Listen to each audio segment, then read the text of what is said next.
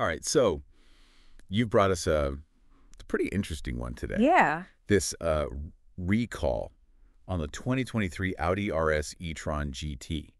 Now, I know you're super into this thing, Oh, yeah. and with 637 horsepower and a price tag, what is it, like north of $140,000? Yeah. This isn't your, average electric grocery getter. No, not at all. And this recall, I think it's really caught everybody's attention because it kind of gets at this crucial aspect of these high-performance EVs, Yes. which is thermal management. Thermal management. Now, for those of us who, I don't know, maybe need a bit of a refresher, Yeah. what is that? What does that actually mean, like, in the context of these cars? Totally. So these high-performance EVs, right, they're essentially pushing the boundaries of battery technology. You want more power, you want faster charging, all that's exciting, but it generates a ton of heat. And thermal management is essentially how engineers make sure that that heat doesn't, well, cause a meltdown, literally. Okay. It involves these really intricate cooling systems that keep the batteries in that sweet spot, that safe, optimal temperature range. So this isn't just like the car getting a little hot when it's, a hot day outside. This is like the integrity of the whole system. Yeah, exactly. Think of it this way. If the battery is the heart of the EV, right, the cooling system, that's its circulatory system. I like that. And just like our bodies, we need to maintain that stable temperature. These batteries, they rely on this really delicate balance of cooling to perform well Yeah. and to avoid, well, catastrophic failure. So in the case of this Audi recall, then what part of this circulatory system are we talking about here? What's the issue? So it's a faulty component within the battery's cooling system. Now, without getting too far into the weeds, this component is really crucial for regulating the flow of coolant. Okay. And in a lot of these high-performance EVs, we're talking liquid coolant, similar to what you'd see in your gas-powered car. Right. But it's specifically designed for this whole electric powertrain setup. So if this coolant's not flowing properly because of this faulty You're component. catching on. Yeah, so that can lead to some overheating, especially when you're really pushing the car, like on the Autobahn. Yep. And that overheating, it can mean reduced performance, Yeah. long-term damage to the battery, and worst-case scenario. Fire. Yeah, it's a possibility. Although in Audi's case, they haven't actually reported any fires Right. directly because of this, at least not yet. But, that potential is there, and I think that's why they're taking this so seriously. Well, and speaking of taking it seriously, what is Audi actually doing about this recall? They're doing a lot. We're talking inspections of every single car that might be affected, free repairs, and in some cases, they're even swapping out entire sections of the cooling system. Okay. I mean, they're not messing around. No, it sounds like they're being pretty thorough, which is good. Yeah. But is this just an Audi thing? Ah. Or are we seeing other, these high-performance EV manufacturers having similar issues? That's the million-dollar question, right? Right. And it's a really important one to unpack, I think. So other high-performance EVs then, are they having like similar issues, or is Audi, are they kind of an outlier here? Well, it's not just Audi, unfortunately. I mean, we're seeing a bit of a pattern here, especially with these cars that are like really aiming for that supercar level performance. Okay. Porsche Taycan owners, for example, they've reported some concerns about the cooling system as well. Yeah. And then there's Tesla, of course. They've had, well, let's just say they've had their fair share of challenges with thermal management. Right. Especially with that Model S Plaid, the one that's all about breaking speed records. Right, yeah.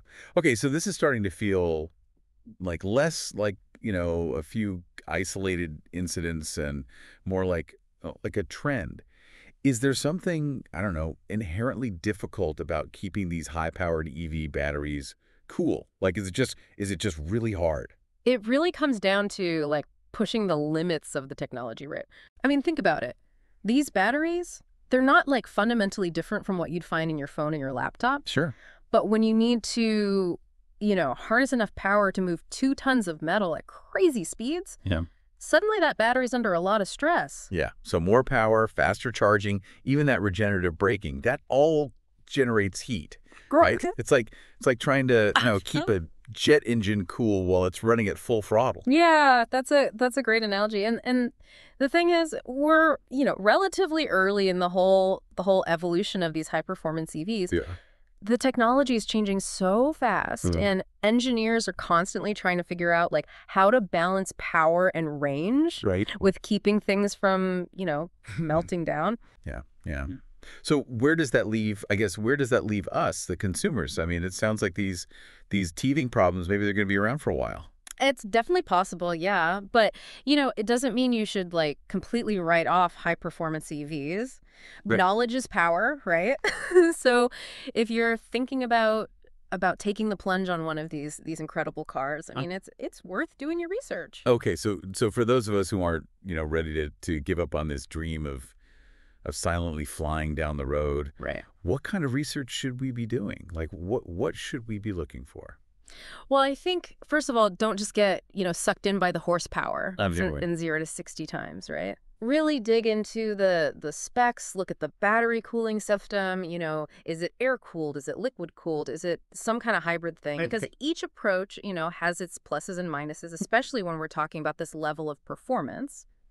So we should be like looking past the Yeah. marketing stuff Mhm. and really trying to understand how these systems actually work. Yeah, and don't be afraid to go beyond, like, the manufacturer's website, Yeah. right?